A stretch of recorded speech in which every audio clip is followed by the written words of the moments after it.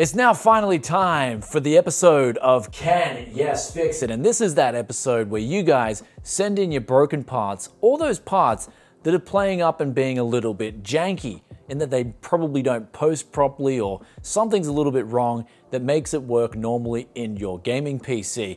And then you send it over to me and I do even more janky stuff and more unorthodox stuff around here at the Tech Yes Studio to try and get it to work. And since the last episode, there has been so much stuff here on the desk that is built up.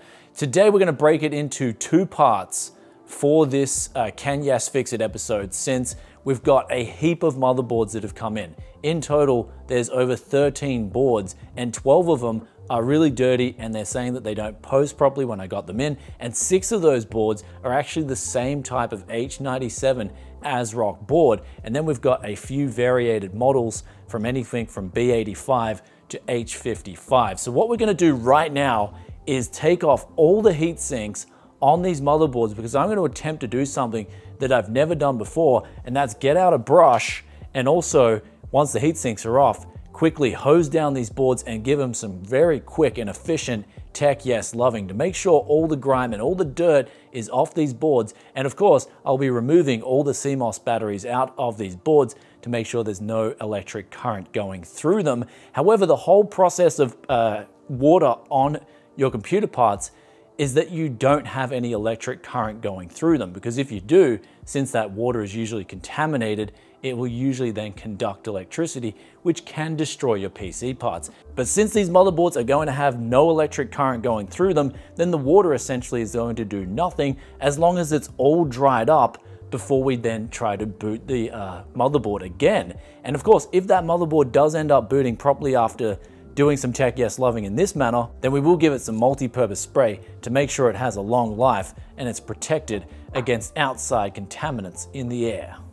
But tomorrow we'll get onto these graphics cards as well as a dual Xeon system with its own unique DDR3 memory systems. So yes, that's right, this DDR3 stick of memory here actually has a different layout to the standard DDR3 memory sticks that you see, and it's intended for this motherboard here, which supports dual Xeons on the X58 platform. And then of course we have some CPUs, RAM, and busted down graphics cards, but we will test those tomorrow because today's video is dedicated to getting these motherboards up and working. So let's take all the heat sinks off now and then start the hosing.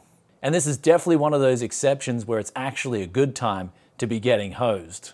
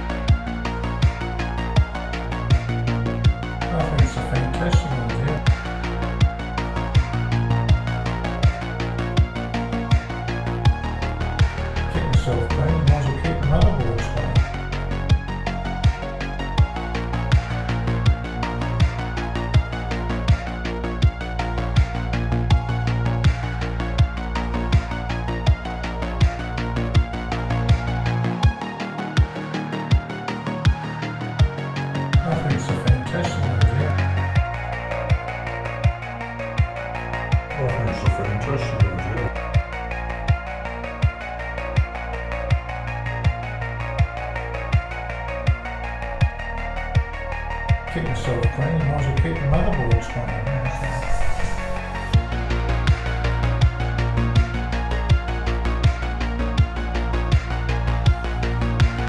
Testing it, yeah. Keep yourself clean. Keep yourself clean.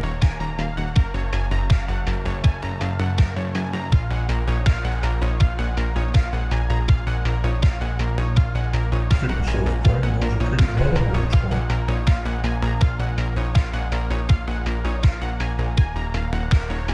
So I've just cleaned up the first 6 motherboards here, waiting for them to dry, and then we're gonna get on to the next 6 motherboards right here. Yeah, Dad man, what do you think of washing motherboards?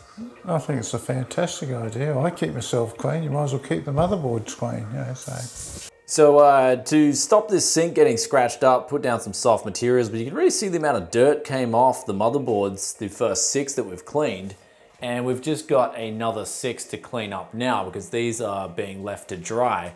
And I gotta say, this type of method, it does really give it a nice clean shine, though there is one like pretty bad sort of thing to be aware of, and we'll talk about that later. It's got to do with obviously using water out of the tap and rust, but let's clean up the other 6 boards and then start drying them off, and then we'll get around to testing it, and then we'll talk.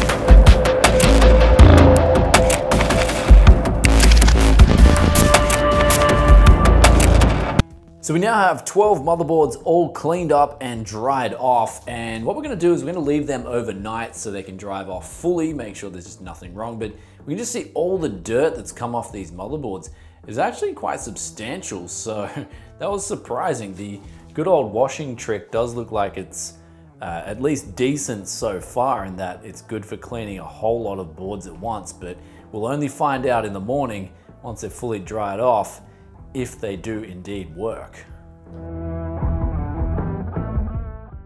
So this first motherboard here, we've tried tinkering with everything, tried all different memory slots, even tried replacing the BIOS with another BIOS.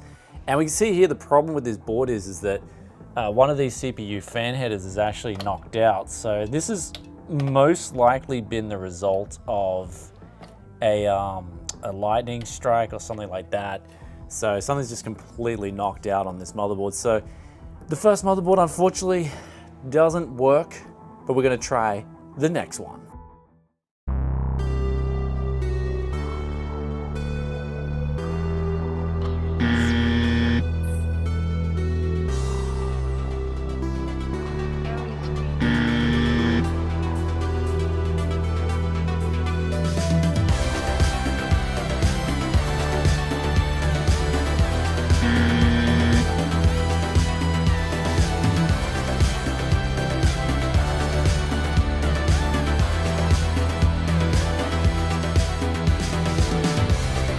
And this is what I am talking about right here. This board has gone to Tech Yes Water World, and it has come back with a big smile on its face.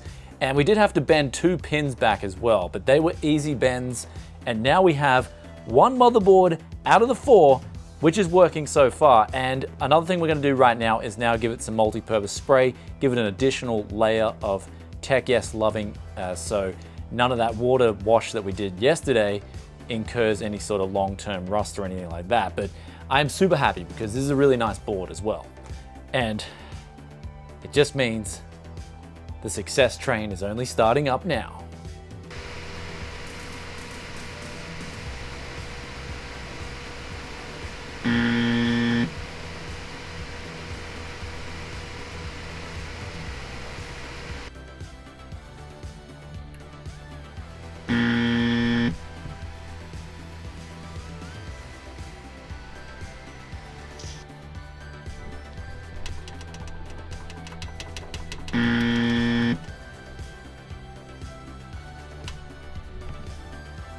And welcome to board number 2, where Tech Yes Water World has found another winner. Booyah! And we got one of these fatality boards working. Finally. Finally. This is a miracle. But to be fair, with this one right here, in order to get it working, I believe I just changing the BIOS from A to B fix that one. So sometimes your BIOS chips can, I don't know, over time they can just get faulty. I think that's what happened with this board. And it's all working now 100%. So we're gonna give it now a coat of multi-purpose spray, just like the other two working boards. And then we're gonna move on to the last few boards to go through.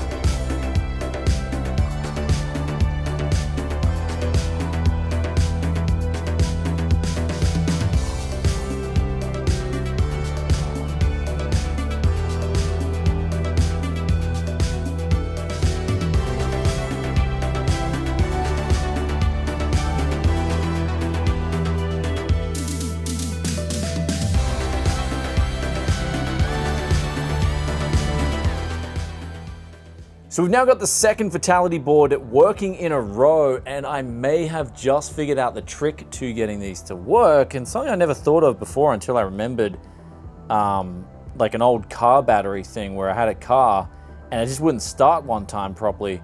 I took the battery out and I cleaned all the ends down and got all the corrosion off, and then it booted again. And I noticed a lot of these BIOS chips here with the teeth, they've got that same sort of like, I don't know what it's called, like acid buildup on the teeth of the BIOS chip.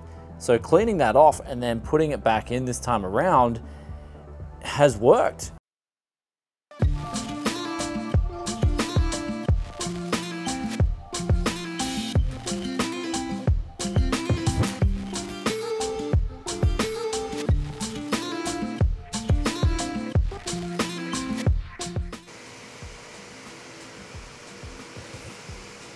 So basically you can hear, besides my voice, a really loud noise. That's the graphics card fan. And that's just going full ball straight from the get-go. And the reason it's doing that is because the BIOS selection light isn't even coming on underneath. And so this thing's not even initializing the BIOS to get to post, which is a problem with actually quite a few of these boards. We'll talk about that a little bit later, but let's get through the rest of the boards and see what is working and what's not.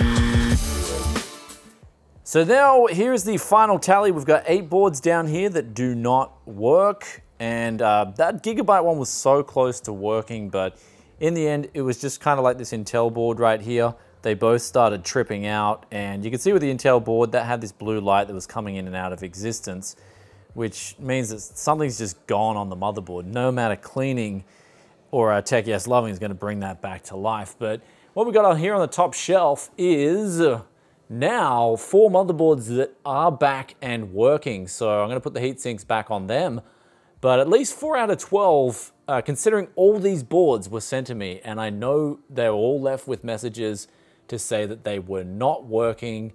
So I'm pretty glad with the success rate, at least today, that we've got with now 4 of these motherboards working, as opposed to 0 when we started. But we're gonna move over now to conclusion for part 1, because there is a few things to discuss, especially with these ASRock boards in this era.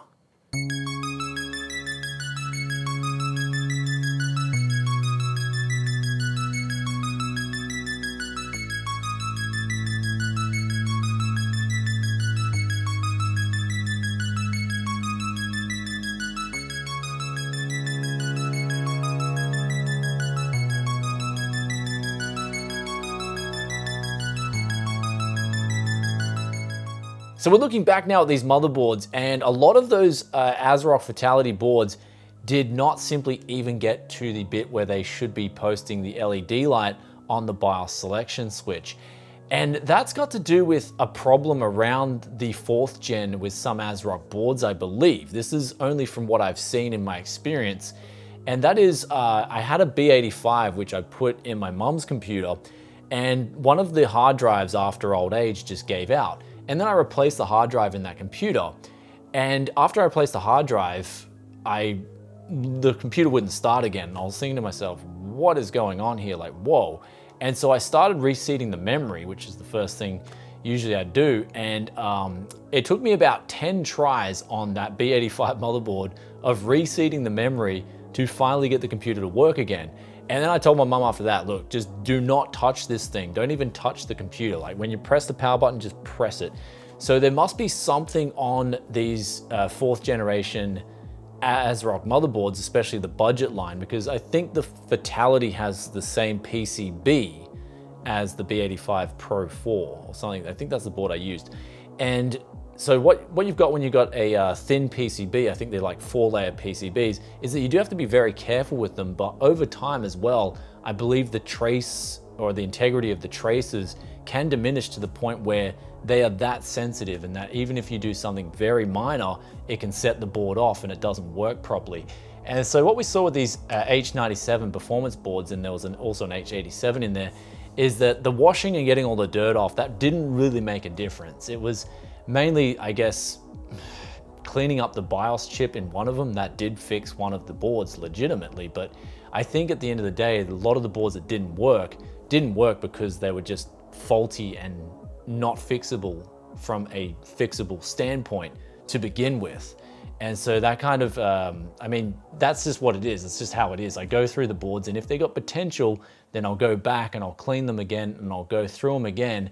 And I even did that with some of the BIOS chips on these boards, but they just did not work. They wouldn't even give out a signal. So some of the traces, I believe, on this PCB are just shot to the point where it can't even initialize the BIOS chip. And that's just the way it is. So, I mean, thanks for sending those out.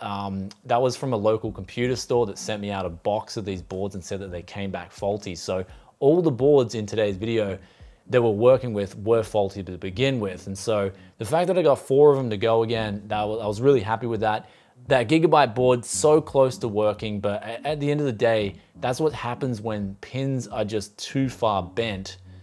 Usually when they're bent a little bit, you can bend them back with ease and the board will work again. But some of these pins were so far bent to the point where you try and bend them back, they're just gonna snap off, because now they're instead of being bent like that way, they're bent in reverse angle, and then you pull them back and they just snap off. And that's happened, it rarely happens, because bending pins in that manner is extremely difficult to begin with. I believe, I don't even know how you bend pins like that. The only thing I could think of is someone's literally like dropped a CPU and then it's hit the pins so hard that it's bent them so bad. That's like, I don't know if there's any other way, because yeah, I don't know, because I have seen it there.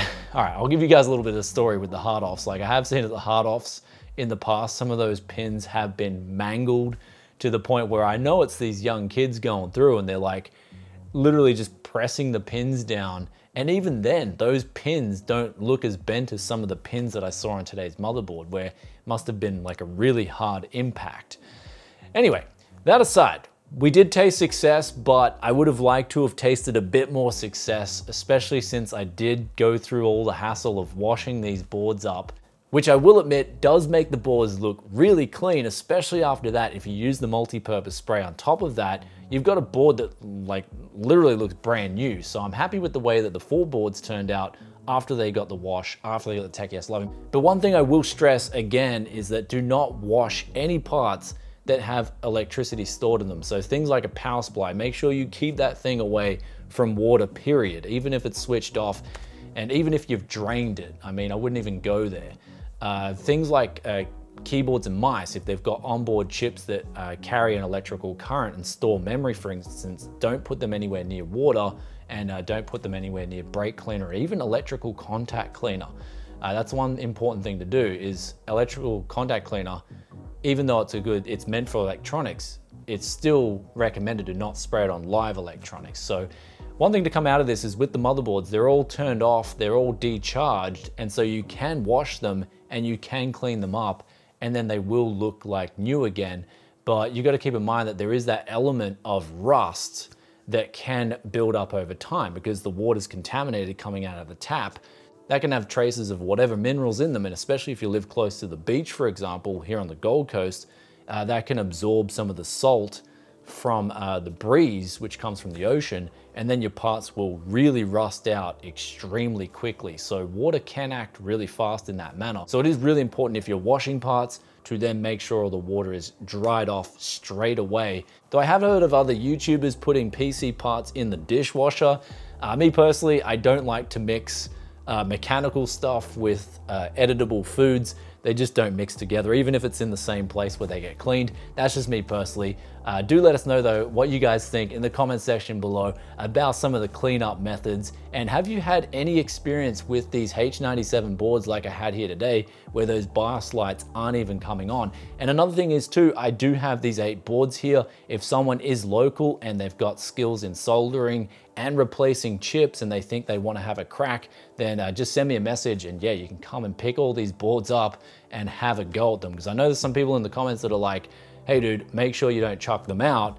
And the thing is, I'm not going to post them because the postage is so expensive that it'll be worth more than the motherboards themselves. But with that aside, we do have a few messages from the viewers here for the Can Yes Fix It's. And the first was from Sina Pratama. He said he sent in an AM4 ITX motherboard and there was spilled coolant around the CPU socket, and it will still boot, but under load, it would hard reset. And he says he loves the channel, keep up the good work, and it inspires me to search for Gumtree for bargains.